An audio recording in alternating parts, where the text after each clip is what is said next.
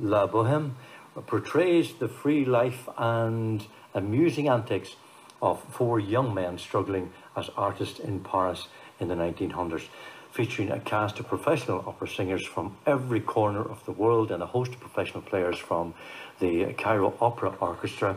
This special operatic performance will be led by principal conductor of the Cairo National Opera, international acclaimed maestro, and I gather there's going to be a lot of locals participating in this as well. It's all happening as part of the Errigal Arts Festival, and it's all happening, I gather, in Ballybofey in Jackson's Hotel, and I'm joined here in studio by Anne Jennings, artistic director of the opera. You're very welcome to the programme, Anne. And we're joined also by Maestro Nayer Nagui. Nayer Nagui, Maestro, you're very welcome. Thank you to the so programme. much. Thank you. Thank you. Sorry about the rush to get into the studio and the panic there. What's it all about?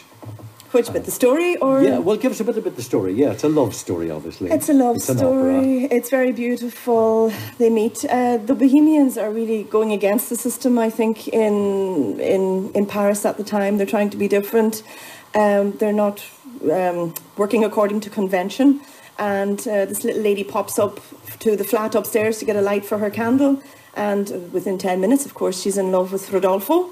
And they sing a love aria and they head off for Act 2. And for Act 2, yes, in the streets of Paris, in Momus Café, where everybody is having fun, singing the streets. But in the beginning of Act 1, Rodolfo, is the tenor, knows that she's sick. And after the Act 2, she's during the Act 3, she's becoming, she knew that she is sick and she has something in her. Actually, she gets a bit of a shock too, yes, doesn't she? Definitely. She overhears Rodolfo saying in that. The third act. Yeah, that she's actually. He says she has consumption. Yes. TB he knew or that whatever. before her from the doctor, and. Yes, but and then she gets it. She overhears it, so of course she falls apart, and she dies in the end. Like all give away the end. Like oh, sorry. Scribble that out. Scribble that out. To go to defibrillator and get her back to life there. Yeah, we thought we could create maybe some antibiotic or something and get her well for the end, and they all live happily ever after. And it's all set in the 1900s. Was 1900s. It? Yeah, the 1800s. No, 1900s. 1850-ish in Paris. Yeah. And there's a lot of young people involved in the production here as well. Oh yes, God, yeah. Who? How many? And as far as I know, we've about 27 urchins. If they all turn up, 27 urchins who are small little people begging on the street is basically Oliver Twist. So they're running around the stage, pickpocketing and doing all sorts of bad things in Act 2. And they come. One is from Sesh O'Neill School in Ballybofey, and of course we have some from Letterkenny who come to our rehearsals here in Letterkenny, and we have a little school in Glen who are sending us over 9. That's terrific. Opera, how is it going down in this part of the world? Because I know that you're involved in quite a number of. It's on the way up. It's on the way up, and I have to say, with great credit to Nayer and the Cairo Opera Orchestra, who are acknowledging the fact that we are really on the way up. It's been 6 years of a struggle. People went for opera, but now people are kind of okay, we've been to the opera and we have it in Donegal, of course. Yeah. We're going to be the next Wexford Opera, I'm sure. And is it for the posh? No, Nayer is opera for the posh. No, not at all. So, where has it gone wrong when it is perceived as being that by many? Oh yeah. What can I say about that? Help me a little bit.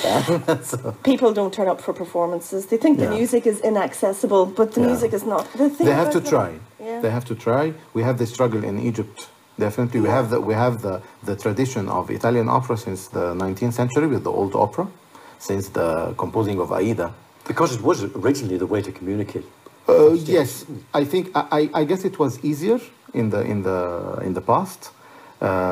With having a lot of different kind of music now, and there was no competition. Definitely, they didn't have the television, media, so media in general. If they wanted entertainment, they went out. But opera is the highest art form. because it's the only one that combines all art forms, the voice, the orchestra, you know, it needs a conductor. Maybe that's why people think it's highbrow, but it's not highbrow. No, we always say about opera, opera it's coming from the verb operare in Italian, which is to operate all kind of arts together in one form. So you have solo singers, choir, orchestra, ballet sometimes, fine art like for the decors, for the props. So you have all the arts together to operate together to produce this performance. And Niagara, be careful about how you answer the next question. But how are we in Donegal when it comes to at what level we're at in terms of opera? I guess with all the things I have seen in recordings, video, and from Anne, I guess we are going on the right path. How far up that path or down that path are we? I cannot say how far because you can produce good art in all levels.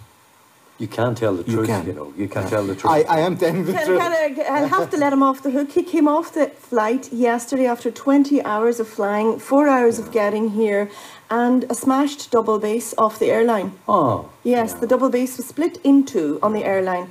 And this is what we've been doing, running around as panic. Is it insured? Is it insured? No, it belongs to the opera house. The Cairo Opera House, and so it doesn't we will. No, I don't mean that. I was wondering why she didn't have a heart attack. We will see with the airlines. We will see with the airlines because it's totally their fault. So we've had nothing but panic. Poor Nayer arrived after 20 hours of flying, no sleep.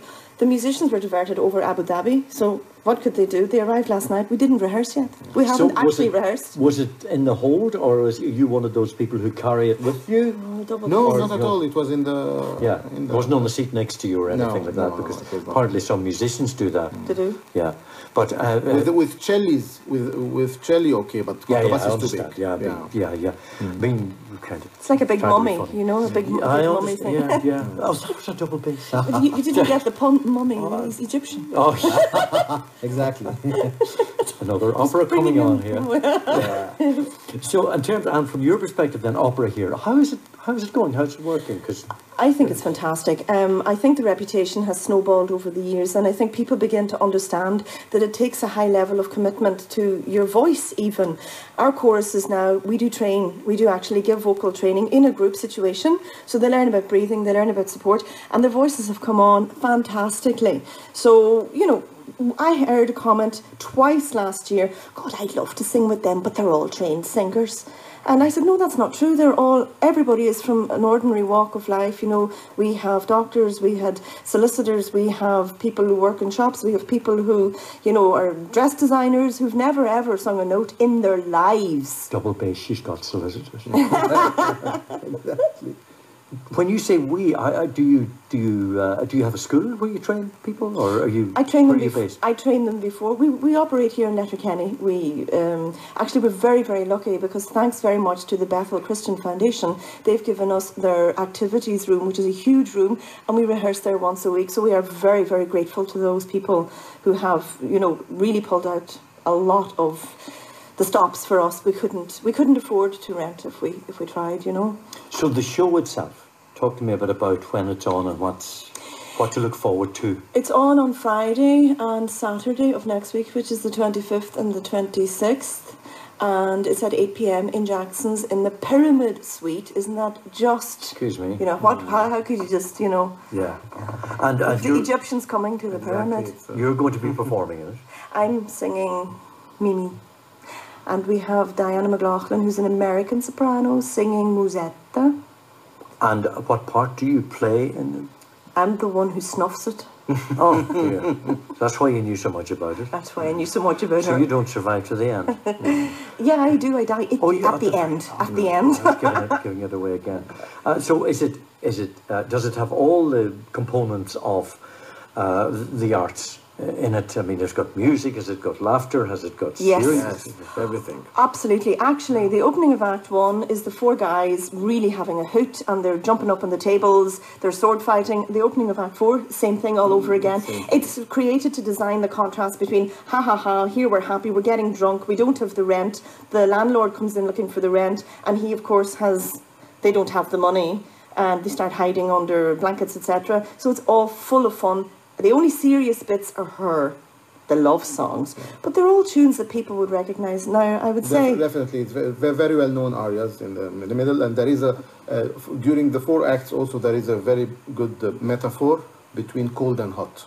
So it is cold with all the streets of Paris in winter and hot with their love and things like that, and then cold with death, and then hot with laughter in the second. So there is always this paradox in the Puccini opera. There's a really great contrast, I have to say. It's a very interesting way of putting it. Yeah. Hot and cold. Yes, this is something we have to think about during the music for the 4 acts. Yeah. We have to have this contrast between hot and cold. And even she has a fever and she won't go into the smoke because of the fever. Yeah. And I have to say, we need to thank the Ministry of Culture and the Cairo Opera House, because the Ministry of Culture have paid for the musicians to come here. They have paid. This is an actual collaboration. So this is putting us on the map. Terrific. 6 years of struggle, we're now, thanks to these people and thanks to Nayer, for also coordinating and, you know, getting all of the papers through in the Opera House in Cairo and getting the permission. And he's worked with quite a few people. So now I finally get to know why you really have come to Ireland. It's not about the opera at all, it's about the money. You're going to have a holiday.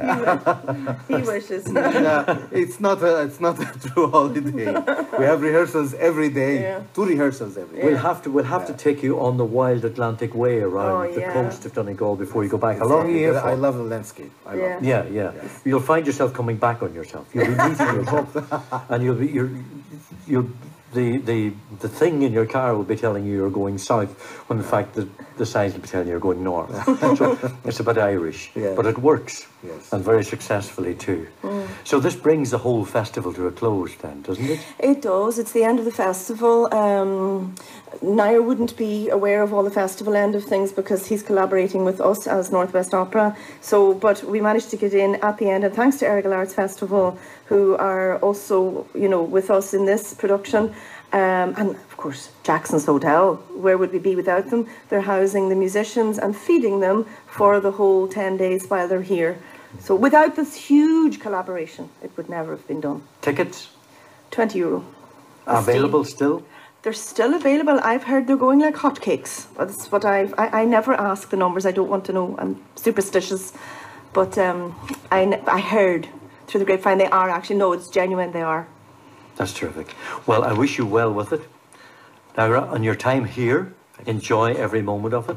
And thank you very much indeed for coming in and talking to us on Highland Radio, and enjoy the northwest of Ireland. Have a really good time here. Thank you so much. And Anne, thank you very much indeed. And thank you for singing for me. You were supposed to sing. Yeah, I did well, didn't I? Yeah, that was excellent piece. So beautiful. It was actually ethereal. Yeah, you have my €60, whatever it was. You have it. You have it. Thank you very much indeed. And thank you for listening to the Shaun Doherty Show.